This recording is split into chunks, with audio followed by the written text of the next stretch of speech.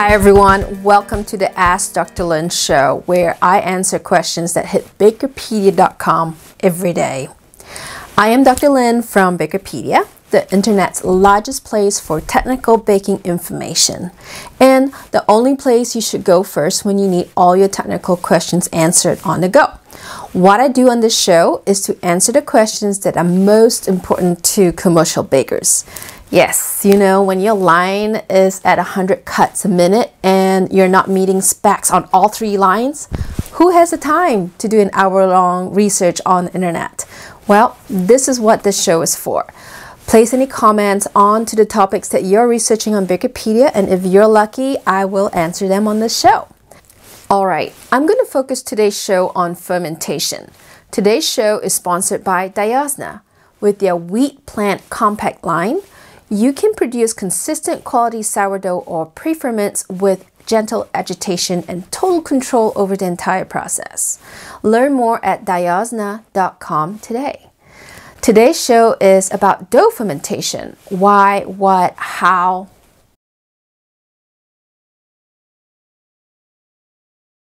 Fermentation in baking is a process by which yeasted dough rises, developing volume and flavor. It occurs when yeast or bacteria, like the ones in sourdough, converts the sugars like sucrose, fructose, glucose, and maltose present in the flour into carbon dioxide and ethyl alcohol. Together with a well-developed dough, carbon dioxide is trapped within the gluten network in the dough, which causes the dough to rise. Fermentation produces the leavening action, which results in the light and airy crumb in bread products. Commercial dough fermentation may include bulk fermentation or pre-ferments, intermediate proofing, final proofing, and oven spring. Each stage, except for pre-ferments, is a time where dough is allowed to sit, ranging from 15 minutes to 5 hours.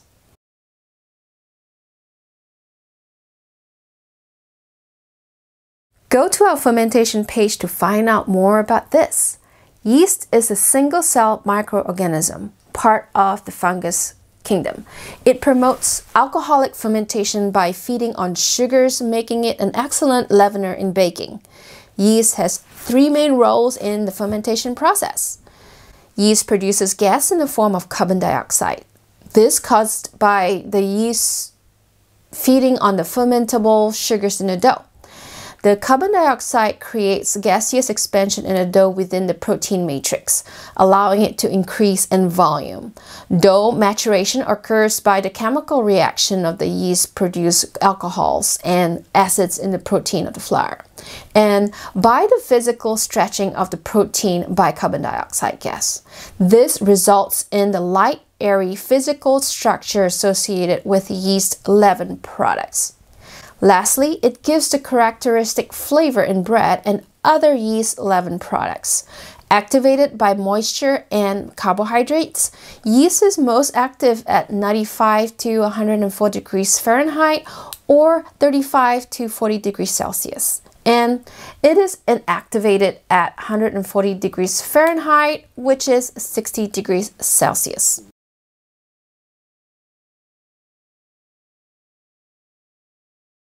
Bulk fermentation is what we call the sponge stage, where the flour, water, and yeasts are mixed together to sit for a while.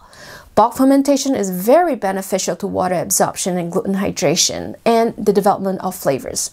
That is why sponge and dough systems are so much more easy to process and have a deeper flavor to it.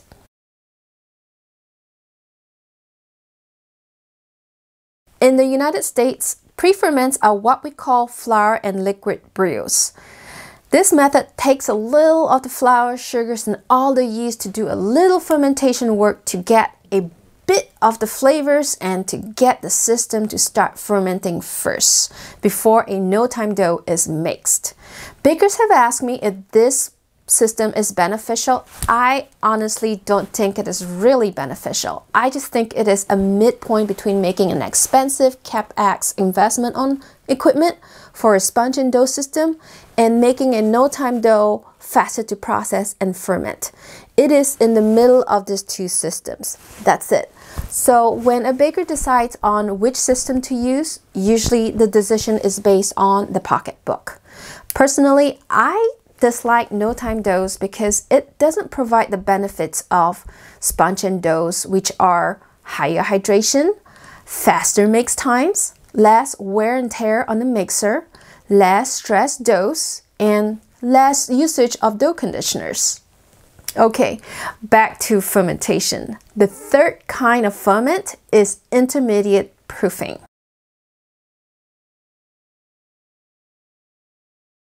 Intermediate proofing is the time gap just after mixing and before sheeting. This is the beginning of the journey for the yeast, so it is about the most active time for the yeast. The final dough mixing temperature is so important for this period. Recommended final dough temperatures are about 80 degrees Fahrenheit or 27 degrees Celsius. If you get hotter than this, not only will you have molded holes because there is so much active fermentation happening, but also you'll get a more stressed dough that cannot be sheeted and molded properly. Intermediate proofing temperatures must be controlled carefully for the look and internal structure of the product.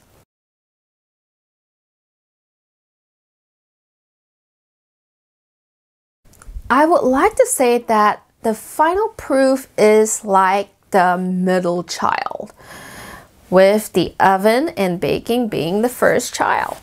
It's just that it doesn't get as much attention as it needs to. The final proof is the time where the dough gets to totally relax and flow and rise up. Time, temperature, and humidity are very important during this time. Many bakers seem to ignore this, and it can bring many problems to the final product. Things like wrinkling of the skin, Jimmy cutters, crow's feet, and keyholes. So proper optimum proof must be performed at the proofer. Temperatures must be around 95 degrees Fahrenheit or 25 degrees Celsius. Relative humidity should be around 90%. And proofing time should be about 60 minutes. Now, I know none of you follow this because you're only worried about your first child, which is the oven, which is also the bottleneck in most bakeries. But that's this other whole discussion altogether for some other time. So please stick to a basic principle of final proof and you'll be surprised with the quality and product. Let's talk about the last fermentation journey of the dough, the oven spring.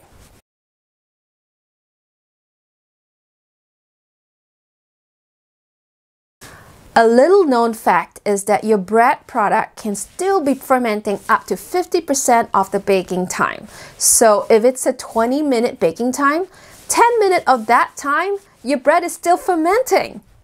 Yeah, well, because, why? Yeast gets killed at about 140 degrees Fahrenheit. The internal temperature of the bread just doesn't get to that temp till almost 50% of your bake time. Want to learn more about this? Go to our thermal profiling page and you get to read more about oven spring.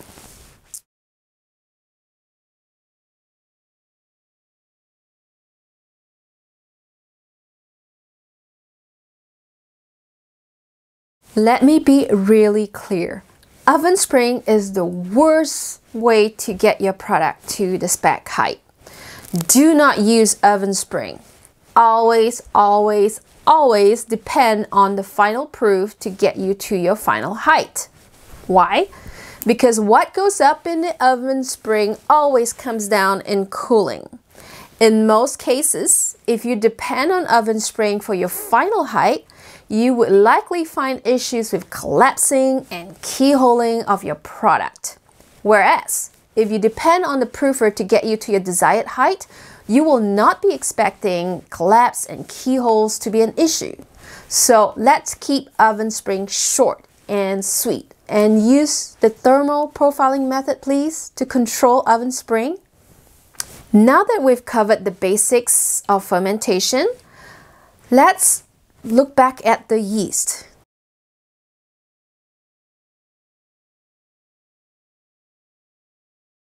In commercial baking, 3 types of yeast are cream yeast, compressed yeast, and dry yeast. In cream yeast, yeast cells are suspended in liquid.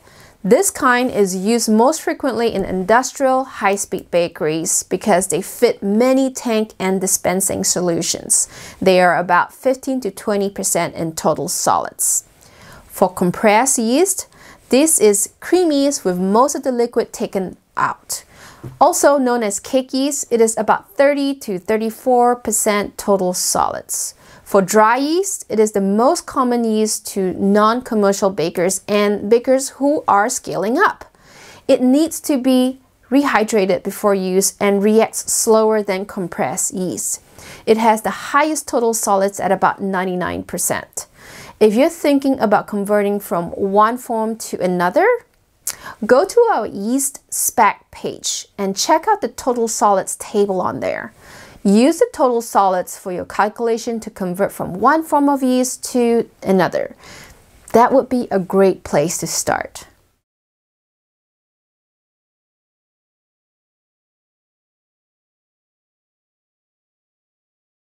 Rapid rise is also commonly known as instant dry yeast. These contains more live cells than active dry yeast. While active dry yeast needs rehydrating, rapid rise or instant dry yeast don't. They go kapow when moisture touches them. So rapid rise is kind of on steroids because it produces more carbon dioxide and it results in a faster proofing. By the way, it's also the most expensive form of yeast.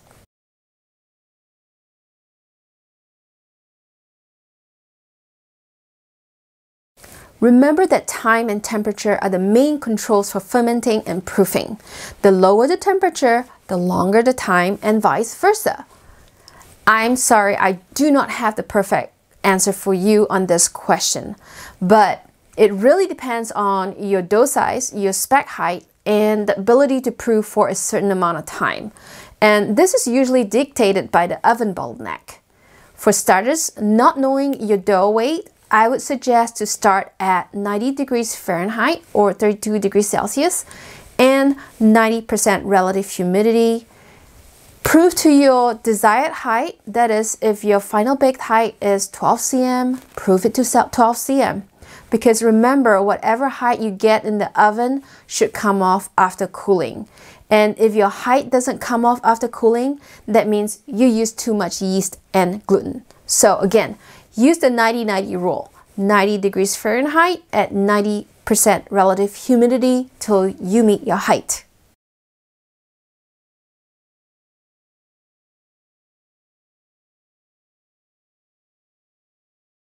This is a very common question, believe it or not. Go to our page for a comparison of dough systems and see how we did the comparison. We did a thorough analysis and placed the results side by side to each other so that you can have a bird's eye view of the systems. Personally, if you have an interest in a clean system with lesser dough conditioners and a richer aroma, I would suggest looking into a sponge and dough system because really, fermentation and hydration provides a more relaxed dough that needs less conditioners. Also, I know sponge and dough is going to be a little more expensive, but the ROI or return on investment on such a system with higher absorption and lower mix times would be quick if you think about it. If you need more information about this, you can buy our ebook on this topic.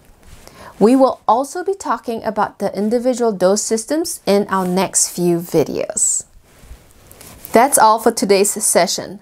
Thank you for joining me today on Ask Dr. Lin. Remember, BAKERpedia can't be free without our sponsors. This session is sponsored by Diosna, the dough experts. Check out their continuous pre-dough production system that is process control and optimized for a consistent pre-dough quality.